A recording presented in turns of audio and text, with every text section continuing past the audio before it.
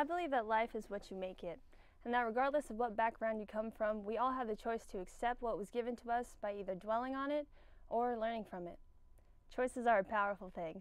We get to pick our next president, our careers, even the number of baby daddies you want, or which twerking class to take.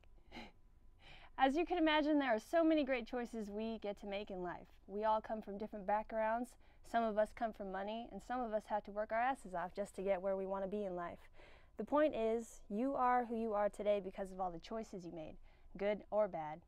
Now don't get me wrong, it's unfortunate that horrible things happen to good people, or even kids at that, but I think that as we mature over time, it is a choice to constantly live in fear of what happened to you or to learn and grow from it. Whatever you've been through, we all have a great story and we all have something great to live for.